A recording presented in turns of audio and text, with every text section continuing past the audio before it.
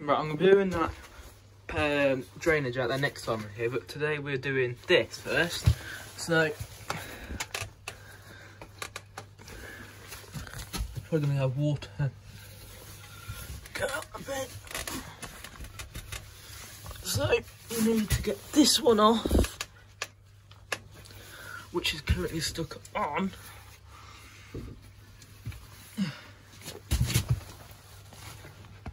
Ugh, spider. Let's get a bit of copper pipe and just get rid of that spider.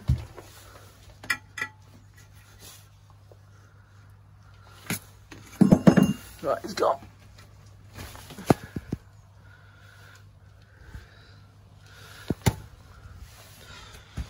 The nest in these pipes, you see. Right, I think I'll have to make do with this and get this toilet plan up, because she ain't moving nowhere. I would mainly bring my tripod, but we're not going to be staying here long, so it's just a bit of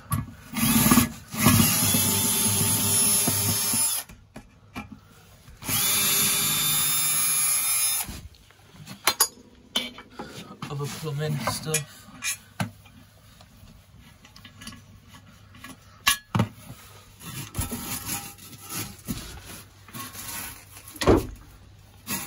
Let me water go everywhere because obviously I've got the other fan connected, but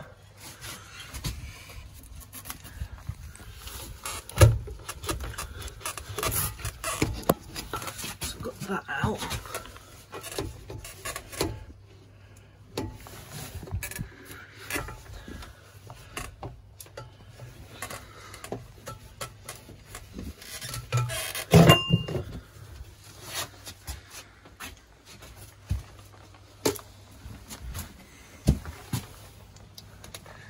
Cheapo one this is. See how easy that comes out. Yeah, not good quality for sure. So we've done that. We've got a bit of excess water just dripping out of there. So now we need to shine up. A little bit of water in on there. Just lubricating these seals with a bit of water. That's what I usually do when I'm in the shed. Because obviously I haven't always got a water supply in here. Oh, I hope this fits in.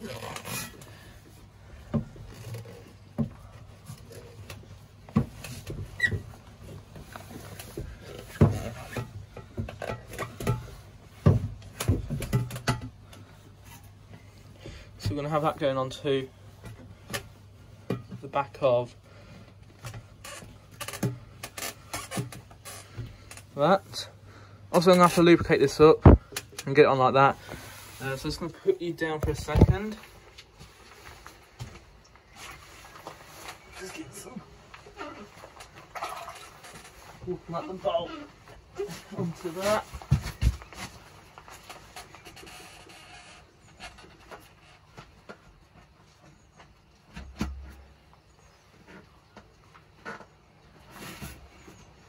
Leave that in.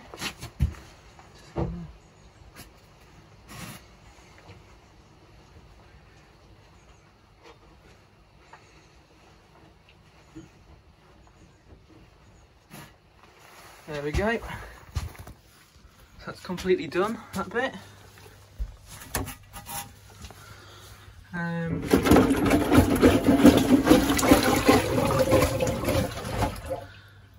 Doesn't seem to be leaking.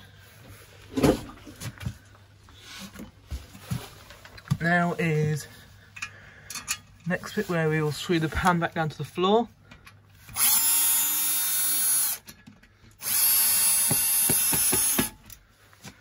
Obviously we don't want this pan moving around. Obviously not like we're going to use the toilet, but still, then the pipework comes out.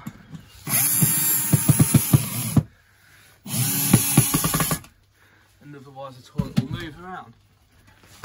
That's fine. So Now we need to, oh, that's tight. Get the grips.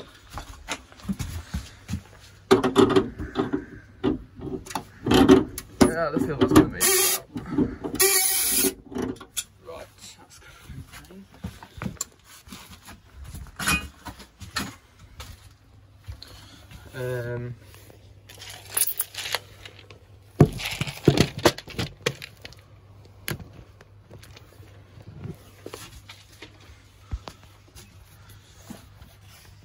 actually, if I do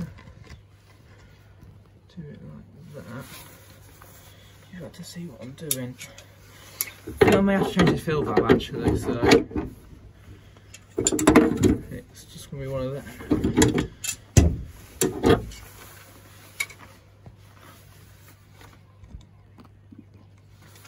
So.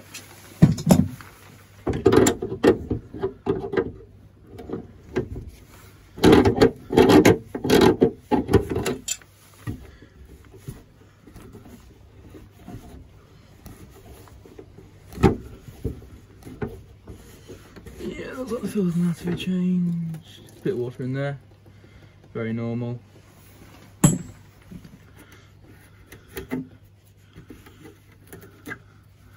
With a flexi hose it could be alright.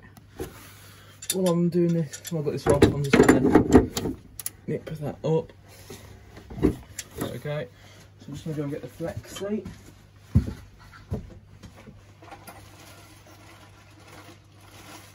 Get a T.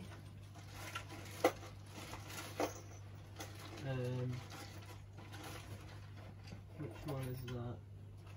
15mm pipe cutter, pipe slide. Also Olive, really good of them, for the flexi hose. So that's gonna go down.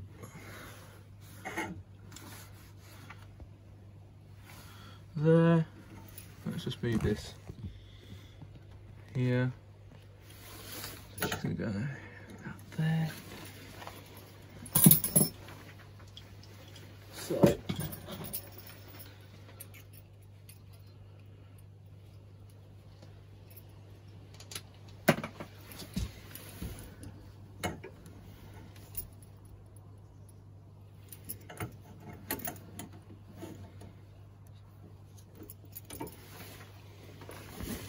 obviously the first cut's easy.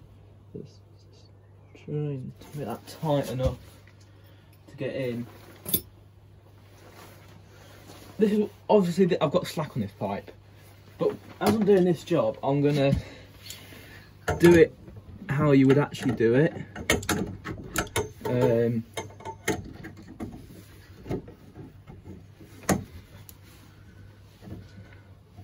Believe.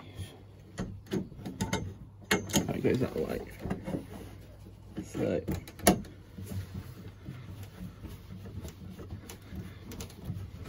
This only feeds up to there. Maybe a bit of water in this, I don't know.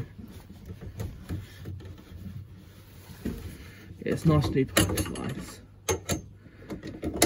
And also this excess piece of pipe I'm going to use for the isolation valve and thing.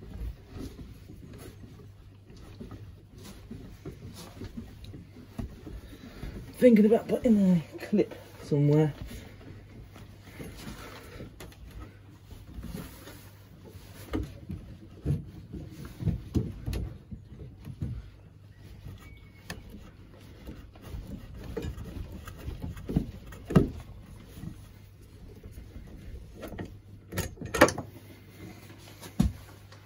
Right. I'd mostly thingy, but on this occasion I'm not going to. I'll mostly clean these pipes, but it seems to be going fine. Look at lines going on the pipes. Not too bad. Right now, if you want, you can put a bit of PTFE on these, but I'm not going to today. Do that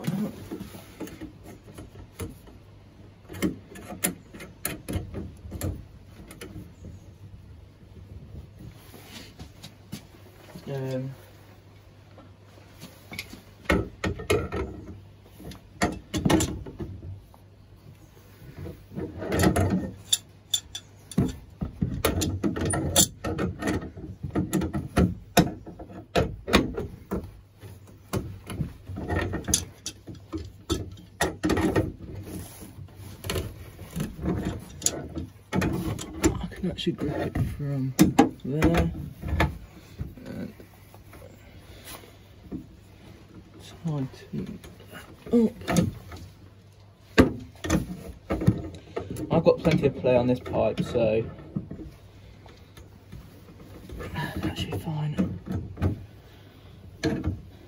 And now this one.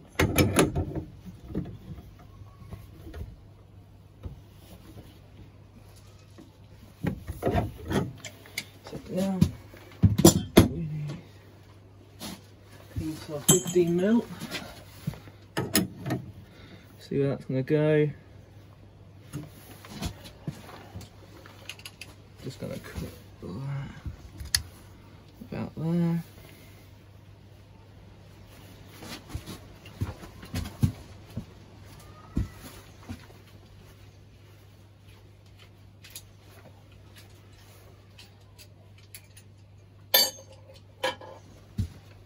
So, while I've got this off, I'm going to now do this compression fitting on here.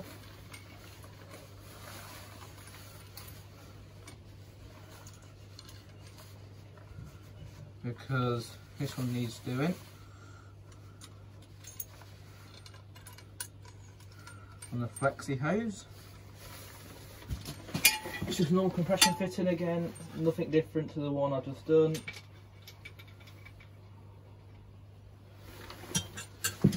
So you may not be able to see what I'm doing just here. I'll try and get it in shot. So basically I'm just nipping this up, just enough to make it watertight. Right, that's definitely nipped up, fine.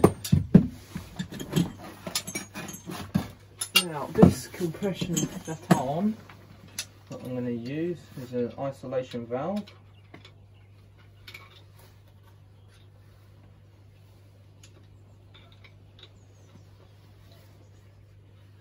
Which I don't have to use an isolation valve, but I've chose to.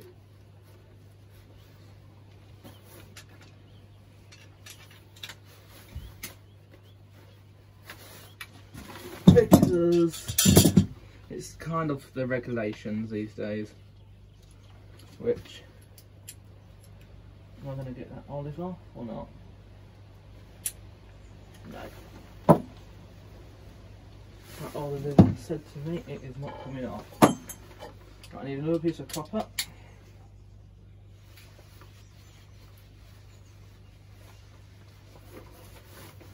My hands are so wet that doesn't there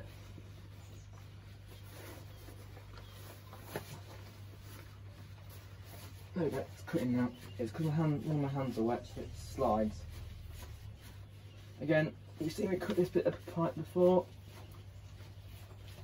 I would mainly have a chopper, but today, as I said, I'm only here. Well, I haven't even done half the job there.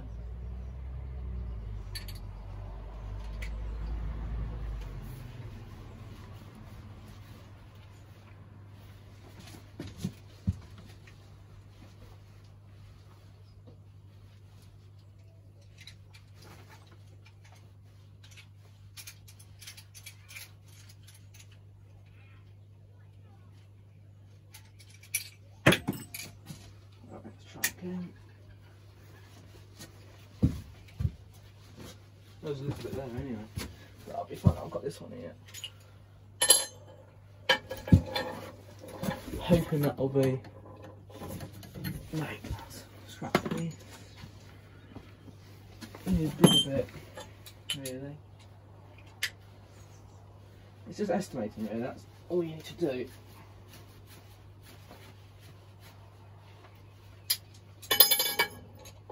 Right, that should work out. There we go.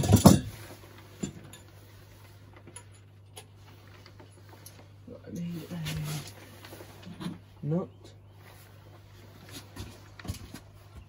and olive. I need 2 olives. Because it's a compression fitting.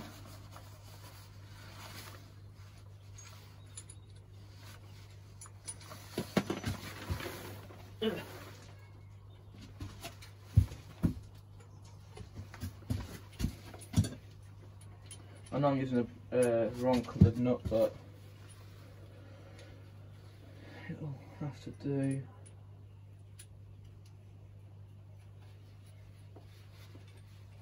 It's just really a normal ball thick valve.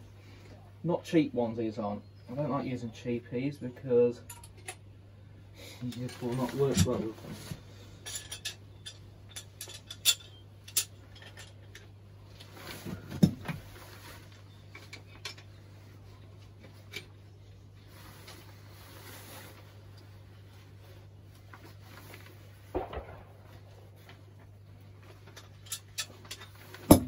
She shouldn't be going anywhere.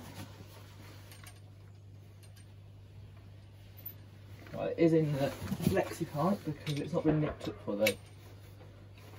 So if you don't nip it up fully, it doesn't obviously seal, and you can move your pipe around then. Right, let's just actually.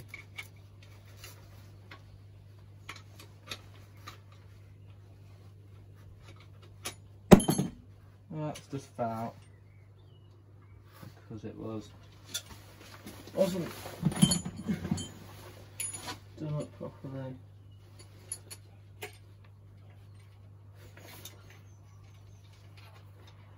Which these ones are a pain when that happens.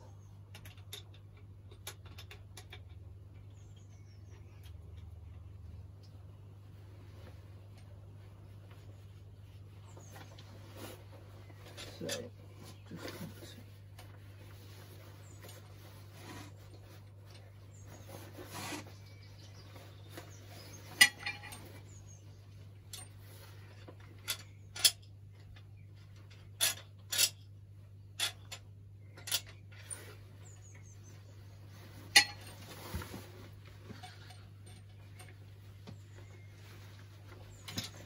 Should be fine. Can't see that going anywhere yet. Right, now I've got another fitting to do, just this last one here, which is another compression.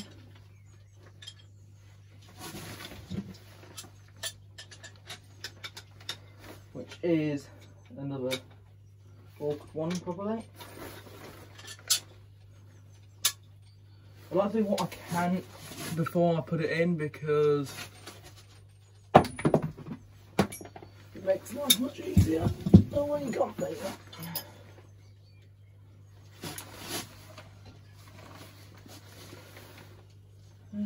There we go.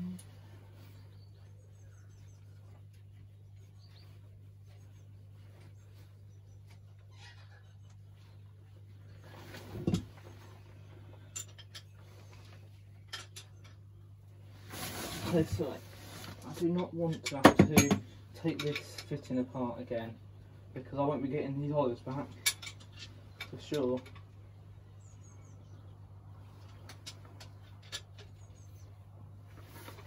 Right, we need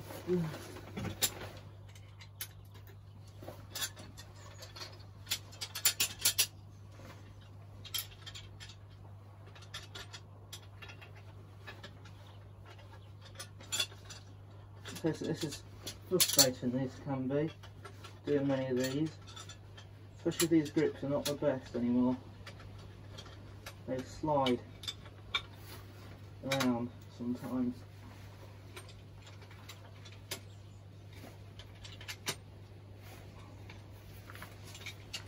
Right, I've chafed off some of the stuff on there, but it should be fine. Right, I'm going to do something I don't recommend. Actually, I won't do it that way. I'll just make sure this nut and olive goes on this piece of pipe fine first. Because otherwise it won't be a very good thing to happen. So, I want it that way.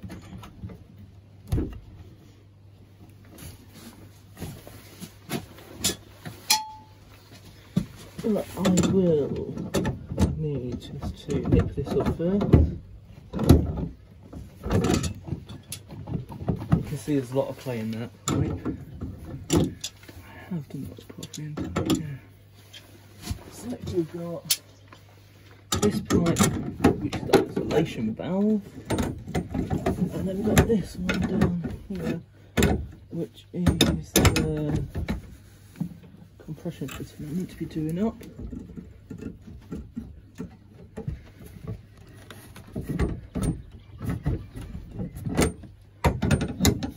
Hopefully we'll have a nice watertight seal. That's still quite loose.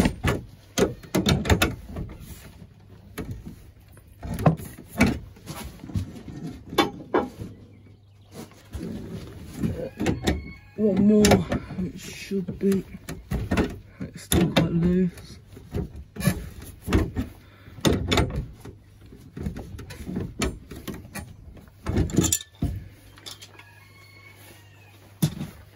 See if we can twist this around.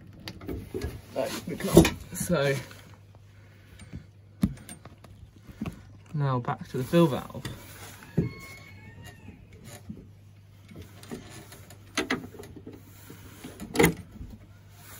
Right, so we're gonna go with it like that. This fill valve's been cross-threaded.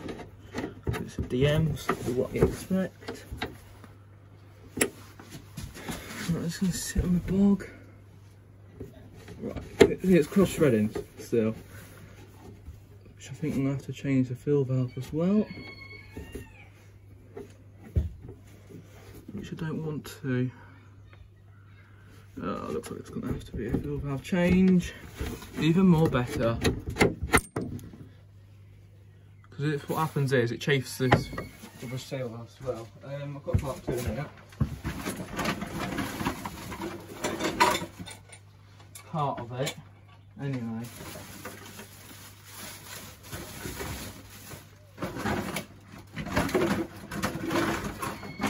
Lucky, I may even have another thread piece. No, I don't.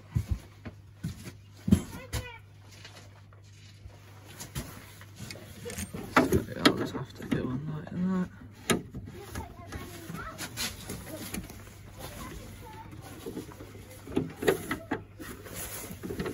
So you see this hose just goes on. So the trick is, if you just do it, go it till like you feel it like go in properly, like that kind of slip in. It's when you know it's working. Right, which way do you go? This way, I think.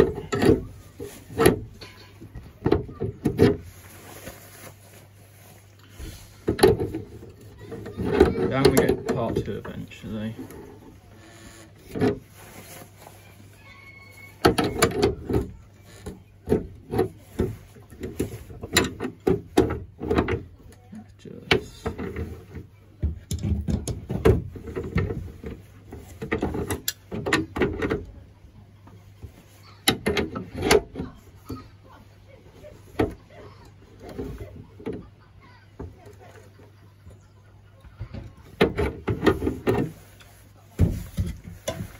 Hope it doesn't leak.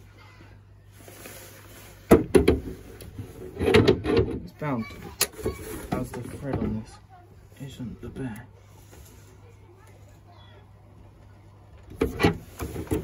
Right, she should do the trick.